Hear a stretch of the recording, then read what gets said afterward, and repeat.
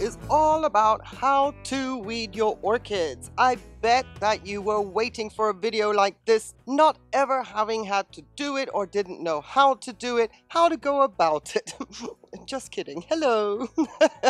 It is an Orchid Chores Diary video again, yes, because it is a busy season on the patio for me. Busier than just watering orchids and walking away or watching them grow. And the worst candidates of all, we haven't seen them for a while. I thought, why not do an update with you around, have a little bit of a chin wag about them. Jibber jabber, also known as update, in more formal lingo.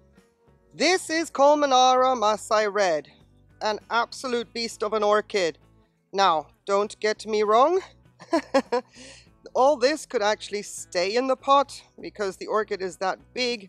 But as we're heading into cold climate and, damp and wet, there is an issue that could arise that I can't see if all of this remains in the pot. Unfortunately, it has already established itself to such a degree that I won't be able to pull out everything with its roots, which is unfortunate because the root network of these ferns, and I don't know what this one's called, I kind of think 5 fingers. This is maidenhair fern, clearly, which I was never successful in growing, ever. I wanted it as a houseplant for the longest time and never managed to do so because, they like a lot of humidity. Lo and behold, it's doing super well with my orchids in self-watering. I got me some roots. Yeah, so anyway, it's gonna get cold and damp. And even though the new growths are already way advanced and above the canopy of what I've got going on here, it's not a good idea around the pseudobulbs to not be able to monitor what is going on should the conditions become so bad. So when I get a clump at the base, I do try and get some roots out. They'll be back.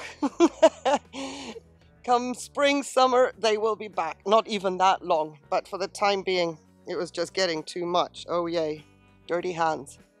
I always thought Leca and self-watering was a clean method of growing orchids, but clearly, with things like this happening, you get dirty hands. I love the ferns, promise. I don't like chucking them like this and, getting rid of them, but I have to say that I've got so many, it's okay to say goodbye to some, knowing full well they'll be back.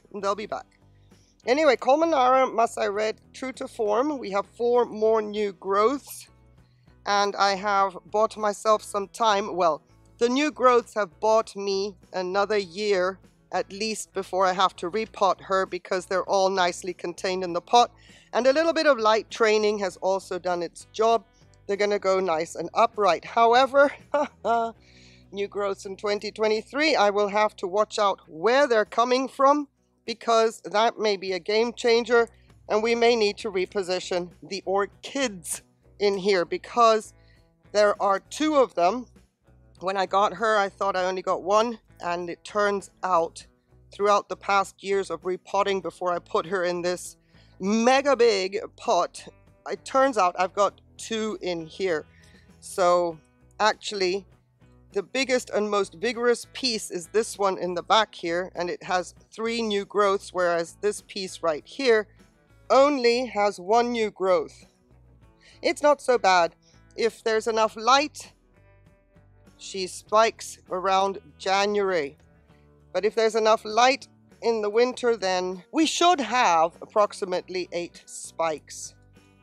And if not, then it'll be, 6 maybe. In 1 year, I had 7 spikes out of this one. 1 pseudobulb itself produced 3 all in its own right.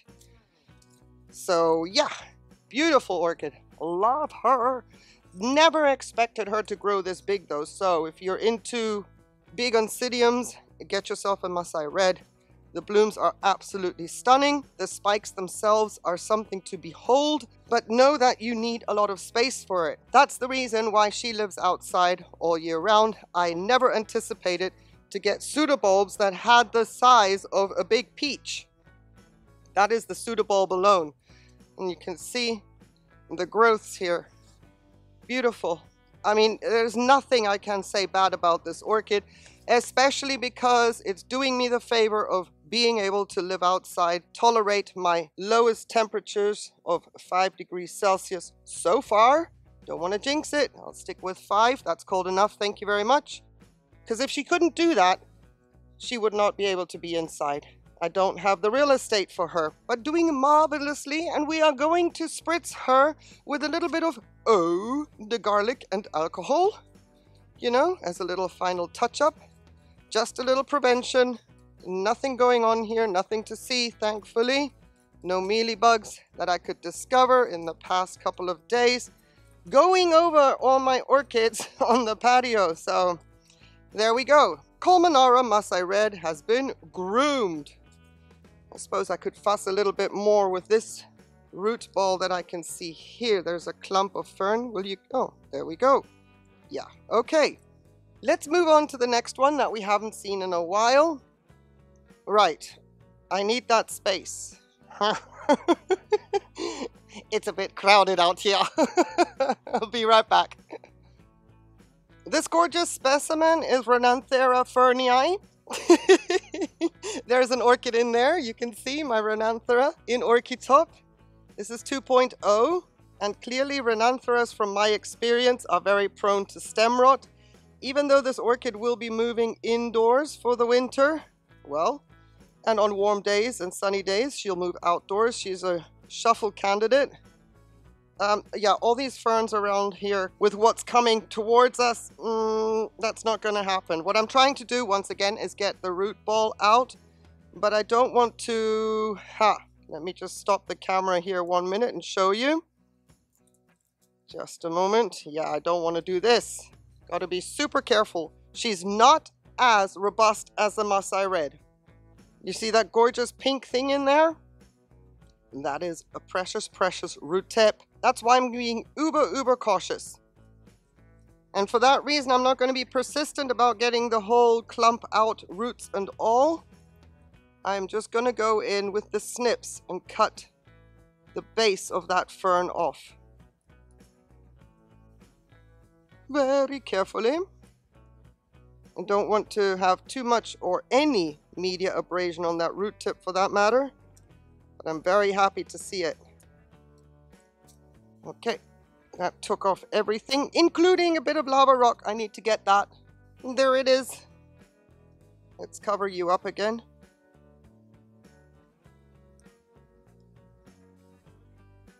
As in, cover you up. Do you mind?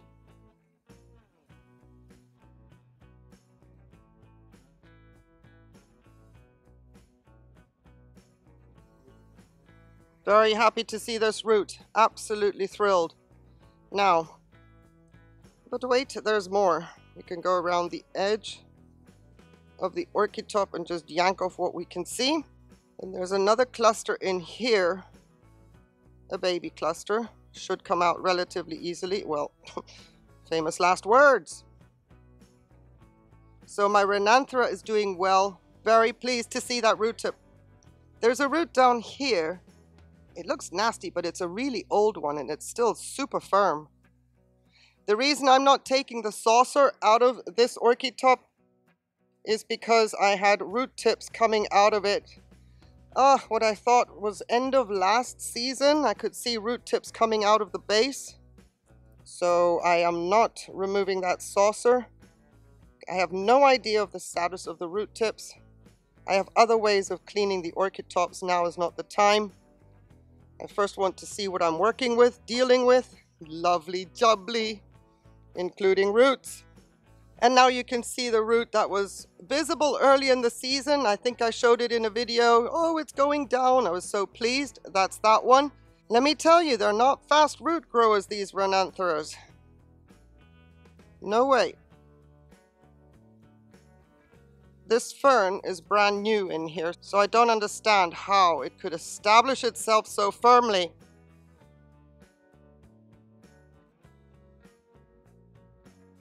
There we go.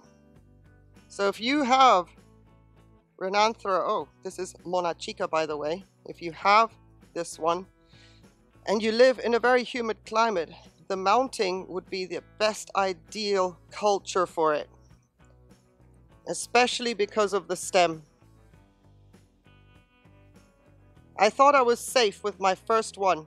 Honestly, with so much wind and warm weather when I'm misting, stem rot never ever occurred to me during those months. And I lost her because of misting during, what, started the spring or something like that. And I was just misting the surface of the pot, you know, like give it a little bit more humidity in my super dry climate, and well, I lost her. And there was no saving her, it just went boop, boop, boop, very, very fast. And for that reason, the fern has to go. That looks a little bit better. There we go. We're back to Renanthera monachica in the pot and not Renanthera fernii. I have a few others. If you're still here, let's go and have a look at those. The only thing that gives away there's an orchid in here is these roots. Look at this. The rest is all weed on my Holcoglossum kimballianum. I'll show you what is going on with what I thought would be spikes, but first of all I want to focus and concentrate on what I need to get done today. But my goodness, this orchid has never bloomed for me. I don't know if it ever will. And that should give you a hint of what is happening further up. But this is an extension of the weed that lives behind the hedge, close to where this orchid lives throughout the summer, in the deep south. And it is well rooted in. The only thing I can do here is literally just, you know, pop off the twigs, cut them off. I tried a couple of months ago when I saw the little ones growing. I thought, oh, HE double hockey sticks, no way. But this is a very well rooted in weed. So I'm not going to be yanking or pulling at it. It's just a question of cutting it away. Now my Holcoglossum kimballianum, lovingly called Kimmy, lives outside all year round.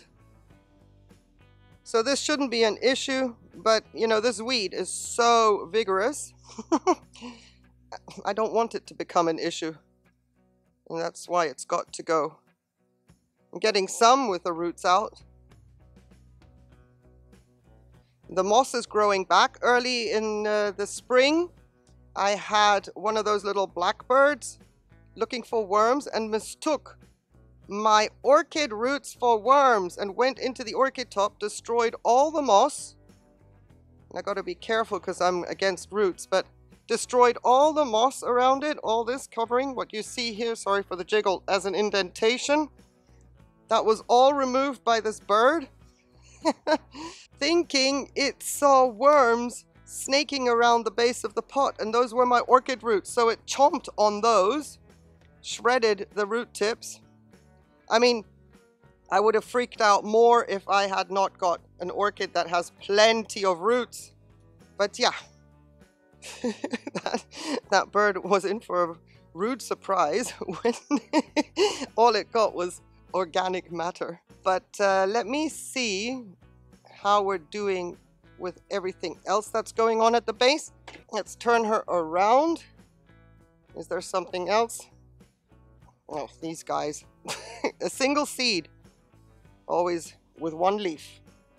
Okay, what is going on here? Check this out. Have I got shrooms going here? What's this? Oh, a beautiful root tip in your face. Right there. But look at that. Is that, sorry, is that just mushrooms? A form of fungi? It's not hurting my orchid. I'm not sure I like it though. I'm going to leave it and keep observing it. We shall see. And just check this out. You see? This is a beautiful root going down into the saucer. And this looks like a worm to that black bird there. And it came and, well, I've got new roots coming. So more trick dinner, trick and treat. Which is the season, right? More trick and treats coming up for a blackbird in spring. So yeah. Now let me get you up a little bit and oh, hang on a second. Nope, that's a root. Gotta be careful. Let me get you up and show you what is going on with what I thought was spikes. And I'm still not sure. Oh, there's one more thing I wanted to also groom off, and I'm sorry for all the dirty hands. Hang on a sec. This summer of 2022 was the mildest summer I have ever experienced on the Costa del Sol. I'm annoyed. I had one day of 39 degrees Celsius and I thought, way, hey, here we go. Now it's my turn. Let's get hot. No, one day. And in that one day, with the misting of how I take care of this orchid, I had a lot of shoots, new little growths coming out at the base of where this orchid was severed and propagated. That one hot day ruined the branch of the offshoot of where it was propagated. The misting water stayed in the crown, as it always does with my Kimmy, and it just got too hot and actually cooked the whole thing. Look, it had even started growing roots, and I'm going to show you a different angle because it grew another growth from the base of this one that failed. See that? There's the one we just cut off, also with desiccated roots. But shortly afterwards, as this one was declining, straight away another new growth came out and it's absolutely fine. That was a shocker. I was like, seriously? I've got one day of heat and then burn, burn, burn. Several burns happened on that specific day in my collection. Can you see what I see? The camera is struggling to focus on what I want to show you. Let's see if I can help it out a little bit. Look at this. I thought I was getting spikes. These are keikis, more offshoots. Kimmy is gonna be some kind of a shrub. Unless it's got the funkiest spikes, these are keikis. And there's another one down here doing exactly the same thing right here, leafing out. Isn't that bizarre? And the fourth one on top, I'm gonna insert a picture, otherwise we're gonna need a ladder for my tripod. Same thing, curly whirly, what I thought was gonna be a spike or two or three or four. No siree, keikis. I'll take it. I mean, you know, I love this orchid. I love the funky growth habit. I'm not gonna hate this orchid for it, but I have to tell you, there was an element of excitement and cartwheels around the patio when I saw these things growing. But now with the leaves coming out, I'm like, yeah, okay. That was my trick. That was not a treat.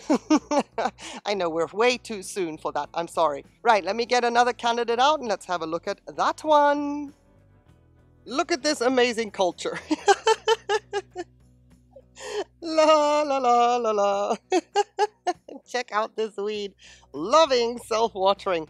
Anyway, this is my Sunya Green, the regular one, not the mailman, the one that actually did bloom. So, update on the mailman. My prosthetic sheath didn't work. We have Bud Blast. Bud Blast in year number 4. Okay, well, back to the drawing board. Next year, maybe that prosthetic sheath will be placed there a little bit sooner. What a bummer, hey? That orchid. Anyway, that's why I brought out Sunya Green, because not only does she need a good cleanup, but just so that I could fit in the update on the mailman. And I'm getting fern spores all over my hands. It's like touching fine, fine sand. So this fern will be back as well. But the Sunya Green, the regular one, has had a beautiful first time blooming for me at the beginning of 2022. Was very, very welcome. And now it's got this growth right here. This one, it's looking marvelous as well.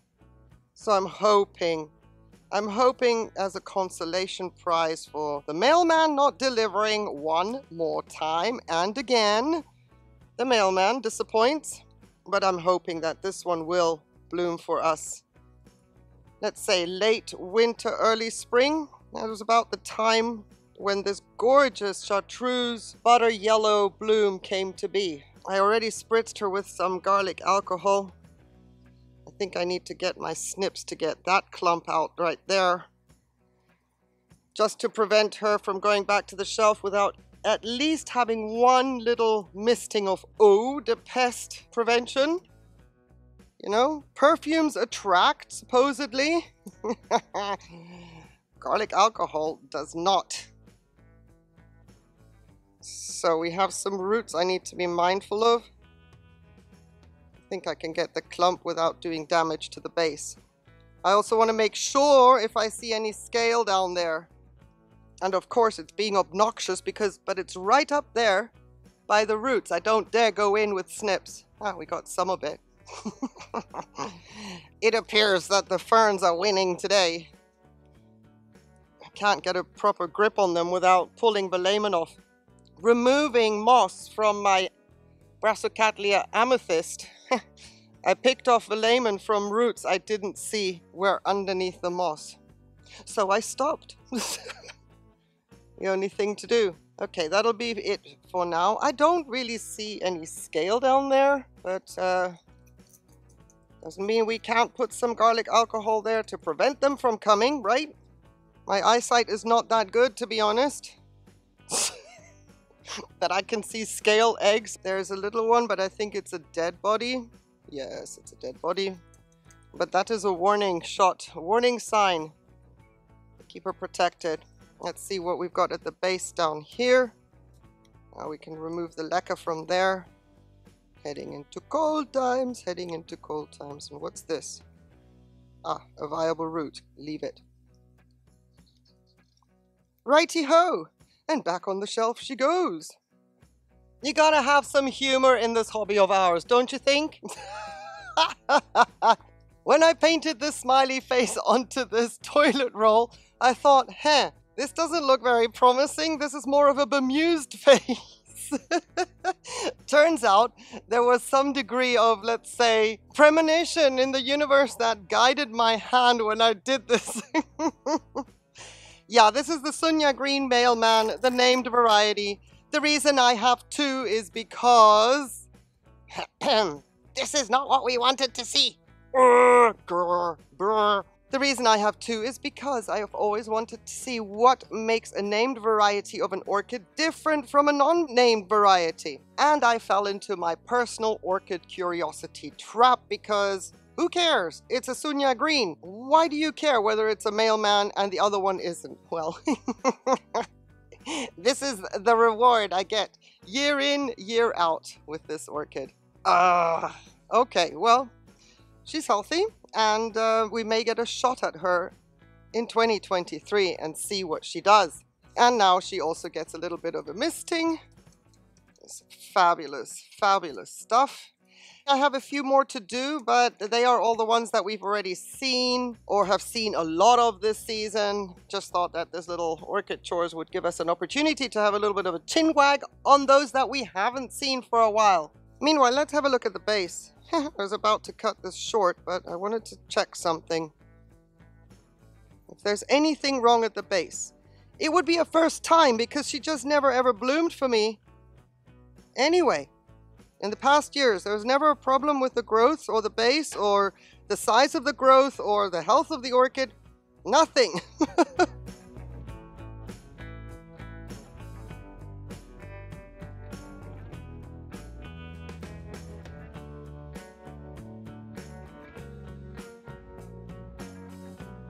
And I can't give this orchid more light. She would burn.